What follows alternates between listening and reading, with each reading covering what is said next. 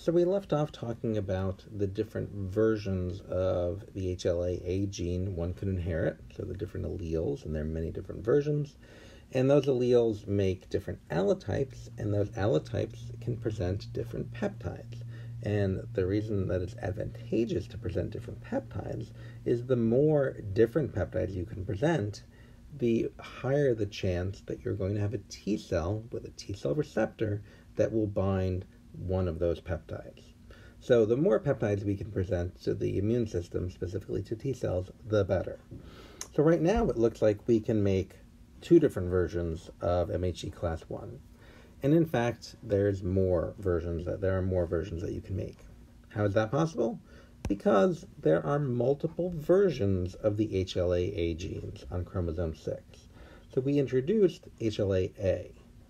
Well, it turns out there's also a gene called HLA-B and a gene called HLA-C, also on chromosome 6. What do these genes do? They do the same thing as HLA-A. So HLA-B gene, that's going to make a protein that's going to be the alpha chain of an MHC class 1 molecule. And you have two copies of the HLA-B gene, which means you can make two different HLA-B allotypes. Same thing with version C. HLA-C gene, one copy is going to, one allele is going to make one HLA-C allotype. The other allele will make another allotype. So now, looking at that cell at the bottom, instead of being able to present two different types of peptides, we can at most present 6 different types of peptides. The more peptides we can present to the immune system, the more different peptides, the higher the chances we're going to have a T cell receptor that recognizes these peptides. So the fact that there are multiple genes that code for MHC class 1 alpha chain molecules is referred to as the fact that there is a gene family. There are multiple similar genes that code for the same type of protein. So all of these genes, HLA-A, HLA-B, and HLA-C, they all code for the alpha chain of MHC class 1 molecules. And that's great because we want to present as many peptides as possible. So this gives us diversity in our MHC class 1 molecules, but that diversity doesn't come from gene rearrangement, such as what can happen for the T cell receptor alpha chain or beta chain or the heavy chain or light chain of immunoglobulin. Diversity comes from inheriting different possible alleles and the fact that there are gene families that we inherit as well. So now let's talk about the fact that you can make many different MHC-1 proteins on your surface of your cells. And we use this term now, isoforms, talking about all the different versions that you have present on your cells. So each version is an allotype, and so allotypes and isoforms, those terms are interchangeable at this point here. But if you look at one of your cells covered in MHC-1s, there are different forms of MHC, different isoforms of MHC class 1 present on your cells. Again, the more different forms you have, the better. And so we can code for up to 6 different MHC-1 isoforms. And these genes, HLA-A, B, and C, have this same thing going on where there are lots of different versions or lots of different alleles of each of these genes. So for example, HLA-B, one allele of HLA-B, it's got a name 2705. So it's going to encode for a protein which we would refer to as HLA-B star 2705, and that would be one of your HLA class 1 or MHC class 1 molecules. So let's examine what the advantage is of having multiple MHC-1 genes. So again, let's go back to that infected cell that we saw in the last video. So there's a viral protein, and it's chopped up by the proteasome. Peptides are sent into the ER. The more peptides we can present to the T cells, the higher the chances we can identify the cells infected and activate the immune system. So we know we inherited HLA-A 0201 and A3001, and those are peptide binding motifs. So now we introduced another allotype, HLA-B 2705. I'm going to tell you now that has a peptide binding motif that binds with anchor residues of arginine at position 2 and arginine at position 9. So, if there are any peptides that have an arginine at position 2 and 9, those will get loaded and presented to helper T cells. And it just so happens that there is one. So, the reason for having many versions of genes that code for MHC I molecules is the more versions we have, the more peptides we can present. So, going back to this figure here, we have multiple copies of the HLA genes, HLA genes, A, B, and C. So it's great that we can present lots of different peptides.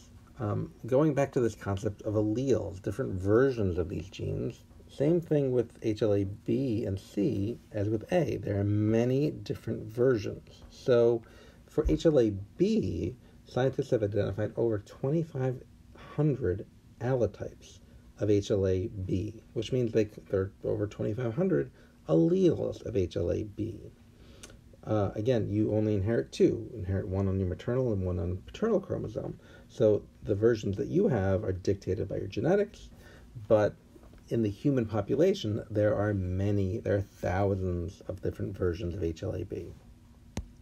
HLA-C, same thing. HLA-C codes for the alpha chain of MHC class 1. So it's going to present peptides as well. And same thing, there are many different versions of HLA-C. And all the versions might differ in their peptide binding motif. Over 1,500 versions of HLA-C. So the MHC class 1 genes, we refer to them as being highly polymorphic. So polymorphic refers to the fact that there are many versions of this gene. So polymorphic, now we're getting into genetics. So let's talk a little bit about genetics and polymorphic.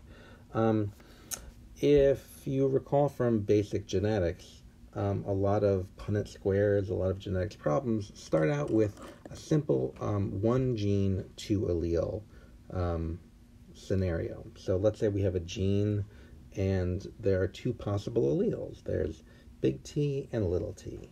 So if this is on an autosome, then we talk about which versions do you inherit. Do you inherit two copies of big T?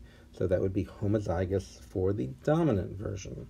Or do you inherit two copies of little t allele? That would be homozygous recessive. Or do you inherit one copy of each? That would be heterozygous. So a lot of the genetics that you've covered previously is one gene, two alleles, very simple, homozygous or heterozygous, dominant and recessive. But with MHC genes, these HLA genes, it's more complicated than that. So, first of all, it's not two alleles, it's 1,000 alleles. It's over 1,900 alleles for HLA-A. So that's one thing. Again, you only inherit two versions of the HLA-A gene, right? One maternal, one paternal. So, but there are over 1,900 in the human population. Again, the ones you inherit are dictated by your genetics. So, you can be heterozygous for the HLA-A's or B's or C's, or you could be homozygous. Now, actually, it's very rare to be homozygous because the odds of your parents contributing the exact same HLA-A allele, it's low, just because there's so many HLA alleles in the population. It's still possible, especially if your parents are either related or they come from a similar ethnic group. They're more likely to share HLA alleles in that population. Whereas if your parents come from widely different genetic backgrounds, they are more likely to contribute a different HLA-A allele. Why is it advantageous to be heterozygous in this condition? Well, remember, these genes code for proteins that present peptides. So we talked about the HLA-A gene allele version 0201 presenting with a peptide binding motif of L and V at the anchor residues, and 3001, that allele makes a protein that presents with peptides, binding motif of phenylalanine at position 2 and 9. So if you're heterozygous and you can present different peptides, the more peptides you can present, the better, because you have a higher chance of getting a T cell recognizing one of those peptides. If, on the other hand, you are homozygous, let's say for 0201, well, then you could only present peptides with anchor residues of leucine and valine. So the number of different peptides you could present is lower if you're homozygous for any specific HLA-A gene. But again, most people are not homozygous. Most people are heterozygous. And the reason they are is because there are so many different HLA-A alleles in the human population.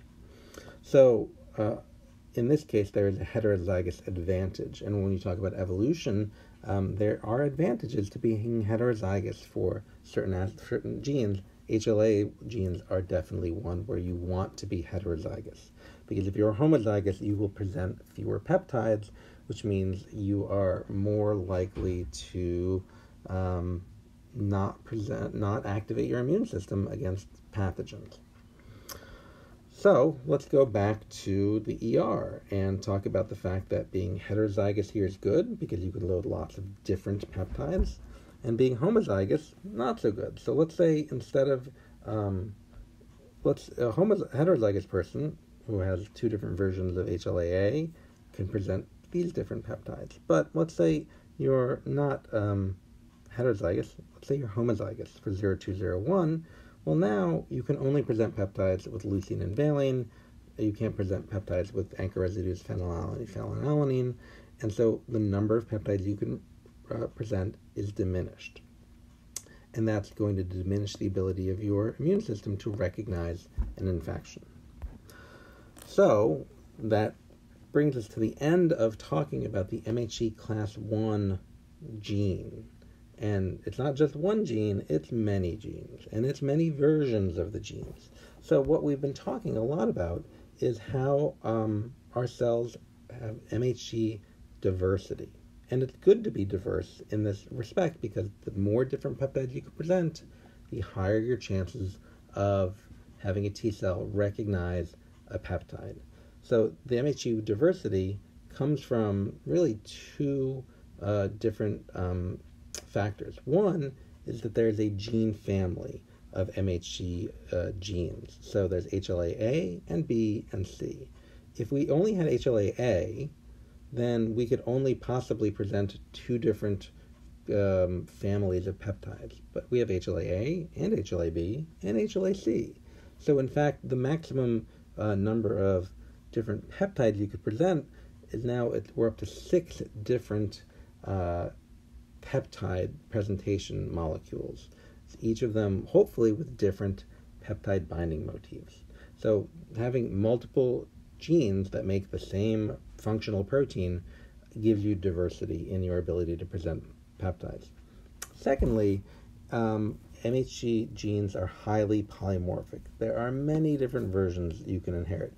If there were very few versions of MHC genes, if there were few alleles, if there are only 2 alleles, then it's actually very unlikely you would be heterozygous. If there were 10 alleles, well, maybe it'd be a better chance that you were heterozygous. If there's 100 alleles, 1,000 alleles, and for all of these, there are over 1,000 alleles that one could inherit in your genes. So these are highly polymorphic genes, and again, from an evolutionary point of view, it is advantageous to be heterozygous in these genes, because the heterozygous ability allows you to present more different peptides to the immune system.